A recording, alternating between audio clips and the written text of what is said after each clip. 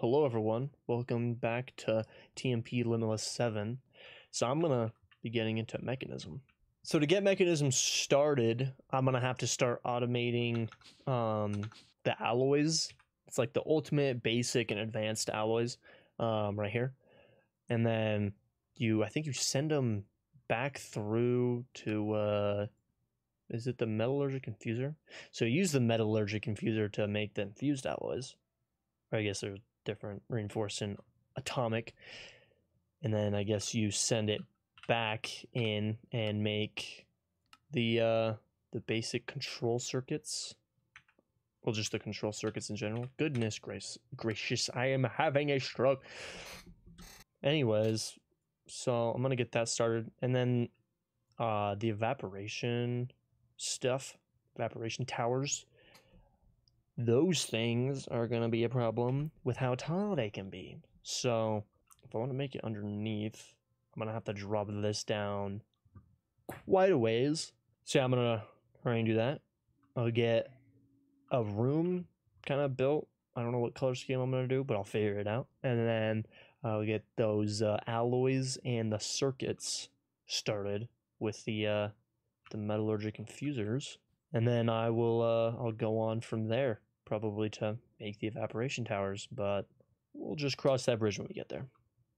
Okay, I'm gonna hurry and test out real quick before I just made a realization. These thermal evaporation towers you can use, so there's like a heater in Mekanism you can make and attach to this to increase the heat so that it increases its output of evaporated water or whatever. They make multiple different materials. So I'm gonna test to see if it even works underground at all. I would assume if you have a heater attached to it, it would. So I'll just make a small one and then make a heater.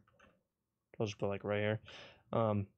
See if because if it works with the heater, then it's like, okay, that's good. I can just do what I was planning on doing down there, just building it all underground. But if that doesn't work, well, then I'm gonna have to figure something else out. Like maybe push this up and then build it up above my house, and just right above the evaporation towers I can just make a hole. So but I highly doubt it wouldn't work with a heater, it wouldn't make sense because you're still giving it the heat. So why would it being underground not work? So I'll hurry and test it out and then see if I need to change course from my original plan. So it does work. So making a wee bit of brine by heating up this with a heater. So that makes me happy. So I will just follow the original plan of building it underground. All right, it's been a little bit. I got Mekanism done. I didn't really know what colors to do, so I just kind of started throwing stuff together. For some reason, I saw the bronze block and was like, I'll try to do something with that. And then I was like, I wonder if red looks good, and it looks fine. It's not like the best, but whatever. So I started just throwing stuff together, and this is what I got. And I mean, it's too late to go back now, so But over here, I have the metallurgic infusers set up, making the alloys, and then I have wherever it is, one of them making the basic control circuit. This is the only one that needs to be in one of these infusers, and then the rest you just make in the crafting table with the alloys. So that is super nice. So now I also have these holes, as you can see, for the evaporation towers. I don't need this many at all, honestly, because the only thing the evaporation towers make is brine and then lithium, which I don't think I'm going to need any of that at all. But whatever. Honestly, I wasn't really thinking of like if I need it when I was building it. If I thought of that, I would have only had these 4 and then not made pretty much this whole hallway kind of like meant for it, because I was thinking for some reason like, well, I might for some reason need a ton, so I also made it to where the hallway isn't finished, obviously, so I could just add more if I needed to. Yeah, so I'll just build these 4 and then just leave these 4, because I mean I won't need more.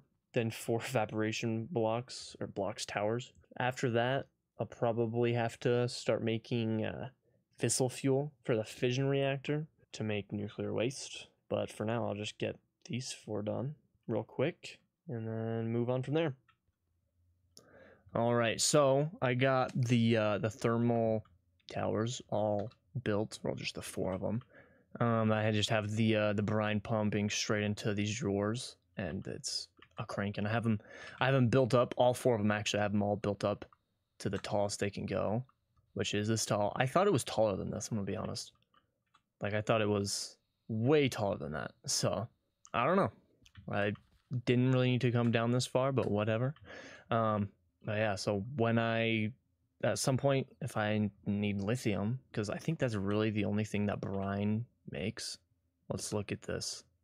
So I can make gaseous brine, or I can make chlorine and sodium. So I mean, yeah, I'll just have, like, right now I have about like 1 million buckets of brine. So it's, they're pumping. Every time I reload my game though, it, like, this pipe stops working. So I don't know what that is, but yeah, it's kind of weird. And then in here, I've started building the casing for the fission reactor. And that's what I'm gonna start doing right now, is making the fissile fuel, which takes a ton of different gases and liquids, whatever it is, to make. So if we come in here and look at this, so we need to make uranium hexafluoride, and that'll turn straight into fissile fuel. It's a 1-for-1, so that's pretty good. We need to make the isotopic centrifuge, whatever. To make this, you need uranium oxide, which is super easy. You just take a yellow uranium cake and slam into the chemical oxidizer. And to make this, you just get the enrichment chamber and you put the uranium ingots into it. Super, super easy to get that. But then you need hydrofluoric acid, which you need fluorite, which I have a ton of that. I think I might even be growing that. And then you need sulfuric acid, which to make that, you need water vapor, which is super easy to make. And then sulfur trioxide, which you need sulfur dioxide, and oxygen, which is also super easy to make. You just put water and you'll get hydrogen and oxygen. And then the sulfur dioxide is also super easy. You just put sulfur dust into the chemical oxidizer, and you get sulfur oxide or dioxide. And I have, I think, I started making some dust. I think I have close to 1 million. Yeah, I have over 1 million, 1.1. So that'll be super easy to do. And what I mean by easy is I have the ability to make it all. It's just having to actually build the machine to do it. It's not going to be that easy, but you know, who cares? Yeah, I think I'm going to build the fissile fuel, like, production, I guess you could say, back here, just in case if I want to, for some reason, make the fusion reactor over here, which if I do that, it's going to be just completely for fun. But yeah, I'll build it back here. I should probably make some quantum entangleporters. I think that's how you pronounce it. Yeah, quantum entangleporter. It's amazing. It can hold items, gas, liquids, anything. And it kind of acts like an ender chest. But I don't think you can actually access its inventory. Like, if I pull one down and have water going into it, I can go to any dimension and put it down and connect it to the same channel, and it'll have the water. So you can have like 30 of them, all with different channels, but have them going to different places. It's super nice. So I will make a ton of those, and then I'll get started on making the freaking fissile fuel assembly line. All right, I got my fissile fuel production up and going finally. So yeah, it's super tedious.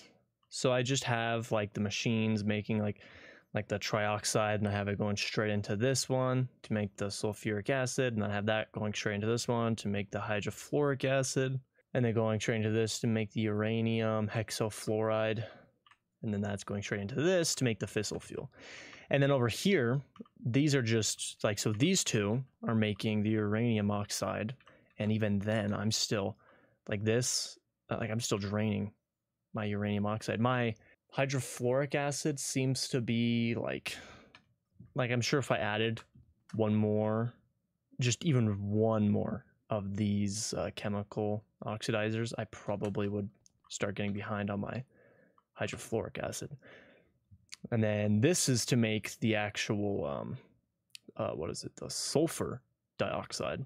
And then this is to make the vapor. And then this is to make the uranium cakes, which then feeds that, which I have 2 of the maxed out factories with this. And it's like one of these is feeding both of those right now and not even the whole thing. So it's doing pretty good.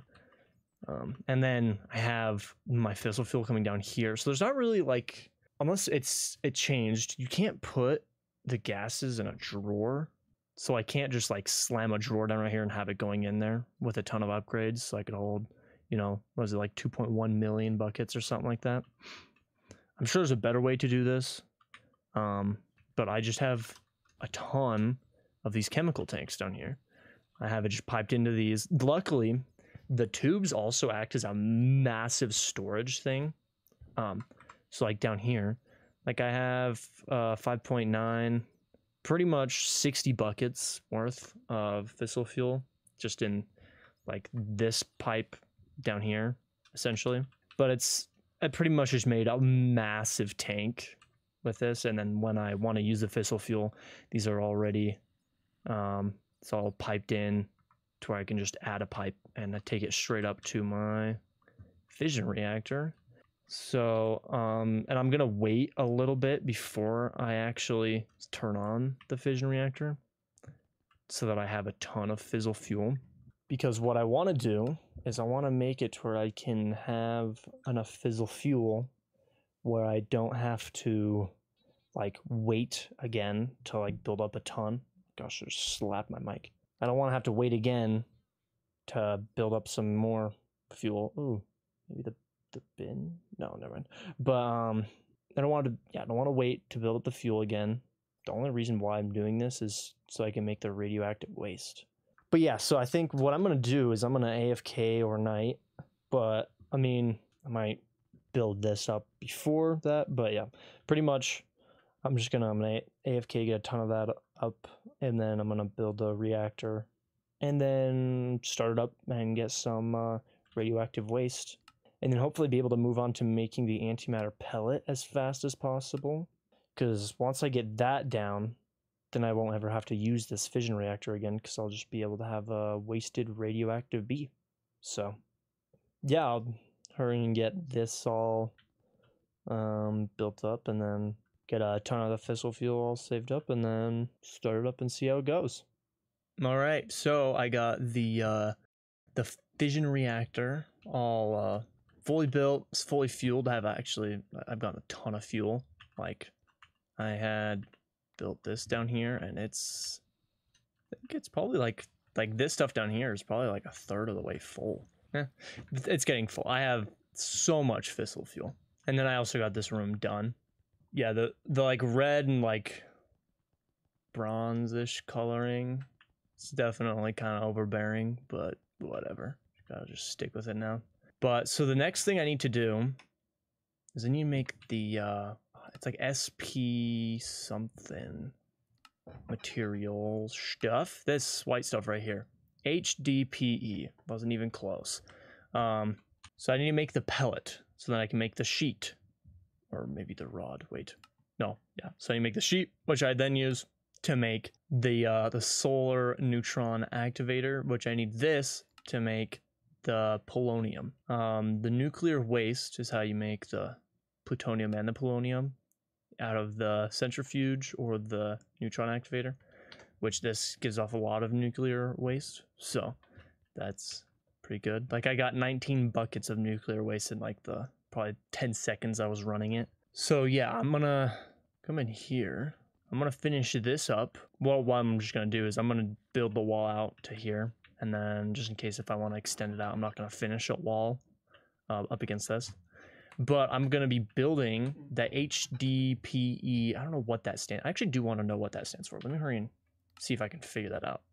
I don't know. It doesn't say what HDPE. I wonder if it's like high density plastic something. I don't know. Something random like that. Anyway, so I'm going to have the process of making this just like right here. So what you do to make it is you need to make liquid ethylene and oxygen. Oxygen's pretty easy. And then the substrate, you put that into the pressurized reaction chamber and you get the HDPE. But to make the ethylene, you need biofuel and then water and hydrogen. And then you get the ethylene and the substrate. So that's easy. But then you have to make biofuel, which this is super easy. You just put like any organic stuff into the crusher, and there's a crushing factory. So I'll be able to make just billions of freaking biofuel. Won't even be funny. So that'll be super nice. But yeah, so I'll get the process started on making this HDPE stuff, and then I'll bring that over and start making the polonium and plutonium, and then move on from there. All right, so I've got my whole thing set up to start making these HDPE things. I think all I need to do is actually place this right there. Yeah. Now I'm making him so freaking fast. I need to speed you up. There we go. All right. So yeah, now I'm making a frick ton of those, and now all I need to do is go slam it into an enrichment chamber and make the sheets, which I guess I'll just build that like right here. Nice. I gotta spit it out to the left. Cool. All right, now I'm making those sheets. I don't know what the rods make, so let's see. Pigment mixer. Is that it? Shift N for details. Serve machine capable of mixing two pigments together to produce a new one. Okay, so not really worth it. Really, the sheets are the only thing that's really worth it. They actually make a lot, which I mean, most of it's like the... Ooh.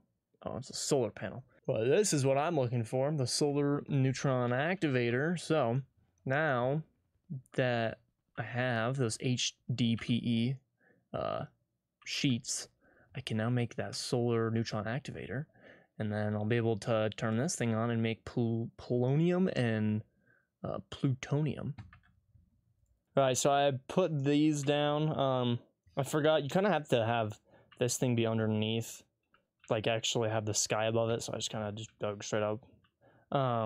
But I placed it right here, and then it filled up, and I forgot that when you break them, when they're full of nuclear waste, it spills it, and then causes like pretty much just like a radiation spill, whatever the freaking nuclear disaster thing, I don't know what the actual wording is. But so yeah, now I have to wear this hazmat suit down here, and I spilled a lot. Like I spilled this much, like 10 buckets? So it's quite a bit. I don't know how long I don't know how you can like detect, like you can make like a Geiger counter for the mech suit, but can you actually just make a Geiger counter? Oh, you can. Okay, let me do that. Let me do that.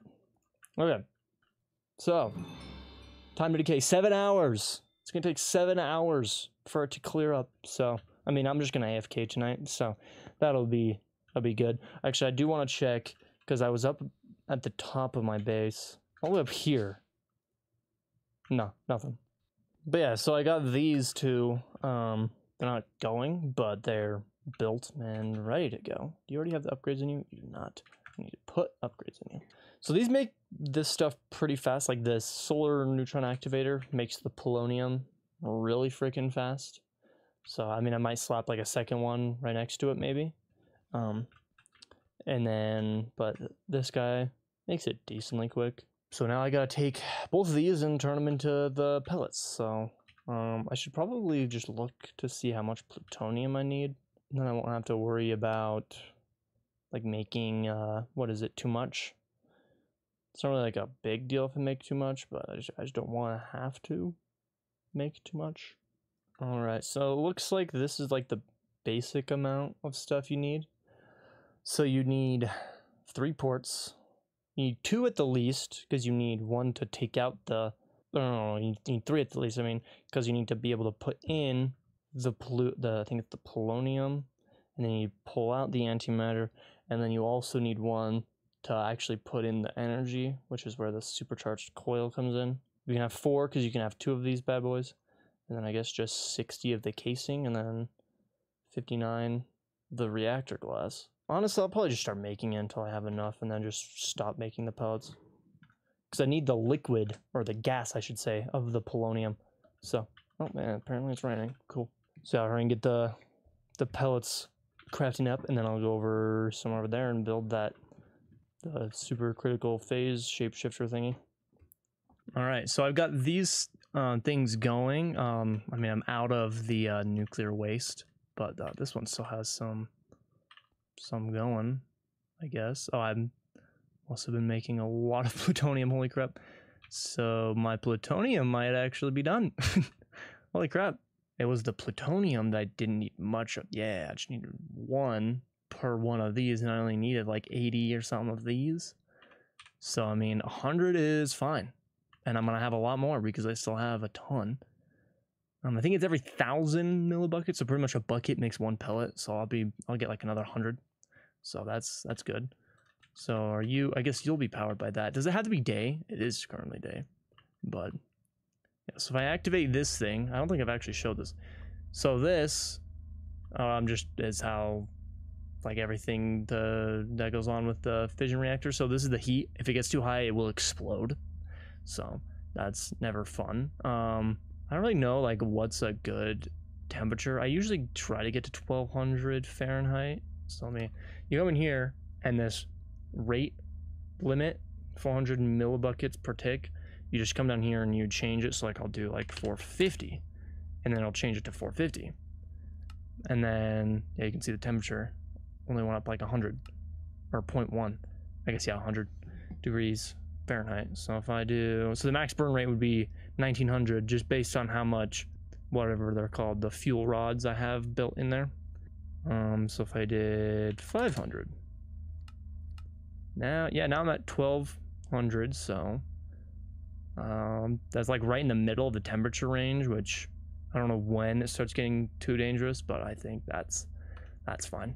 I don't know how much of this I need, but I just need this one to build up, and then I'll go over and build the super critical phase shapeshifter thingy, and then we'll be able to start making some freaking antimatter, which will be freaking sick. So all right, so I built the freaking thing. Mostly I need to make the coils still. Actually, I think I have them. I don't know why I haven't just placed them yet. So you just put them in here like this. So you build this weird, like, kind of almost sphere-ish shape.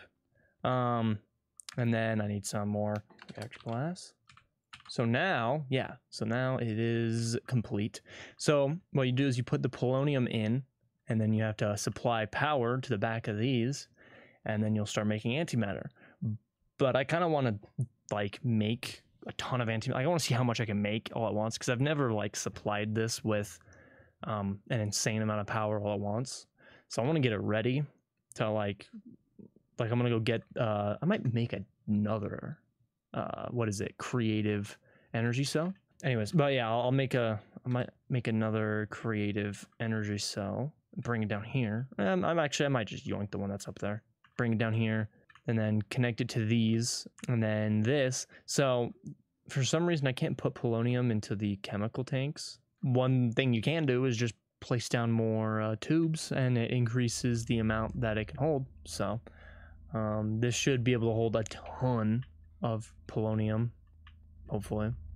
But yeah, I'm gonna let this build up with polonium. I mean, I'm not gonna wait until it's full, but I'm gonna wait a little bit, and then I'll get this fired up. All right, I got a decent amount of polonium, but I'm like, I just kind of want to get this going. So I brought my energy cell. I have it still pumping stuff into ender cell. I have just all 3 of the different types of stuff. Not all 3, there's probably more, but the 3 I know of, just I don't know which one's faster. I know at least this one's the slowest, and then that one, I don't know if the Mekanism cable is faster than the power one, but let's hope it is. And then I have the Mekanism ones piping through to the coils. So all I need to do is connect this, and it should start making stuff. So let's do that. Oh yeah, sick. So what am I making? Making 0.131 millibuckets per tick, which actually is quite a lot compared to what I usually do, I think. I'm going to do some flanangling with the pipes mod real quick. And I'm going to hurry and just bump some stuff up. I just want to see, like, whoa, game is freezing. I just want to see how, like, the max this thing can go. So let me pull out the pipes. Is at least the, I mean, I could probably actually do mechanism, maybe. Edit. So, is that it? 8, what is that? 8 million FE per tick, I'm assuming that's maybe what it is. So if I add just another 0, so now it's 81 million. Let's do 2 zeros. Do apply. I probably have to reset. All right, so, oh, GFE, yeah, so this is holding, it was something, I don't know what the number was, but it was MFE, and now it's GFE, so this is definitely gonna work. So, put this, and I wouldn't be surprised if I'm gonna blow through all this instantly, so I'm gonna have to be fast. Let's see, 800 MF, yeah, 2 millibuckets per tick. I think that's just the max that it can get. That's insane. How fast is that? It's going down pretty quick. That is, yeah, that's definitely, yeah, it's not even using all of it. So you can put 400 million FE per tick through each of these, so you can get 800. So that's, I mean, that's pretty sick. I pretty much am done. Like, I just need to make the pellet and then I'll be done with this. Let me hurry and do that. Boom. 1 antimatter pellet. I have my volume turned down still. I forgot about that. Okay. Nice. But yeah, so now that we have this all done, I mean, that's pretty much it for Mekanism. The inventory system, or the storage system, I should say, the QIO drives, don't really care to do that because I already have a really good system with refined storage. Yeah, and I think the next thing I'll do is getting into Create, which I'll probably build down here as well, so I don't have to spend so much time trying to just build this. Like, honestly, it would have been so much easier just to build something stupid, but I was like, I need to build something that looks better than just black walls like I usually do. So, but yeah, I hope you guys enjoyed, and I'll see you in the next one.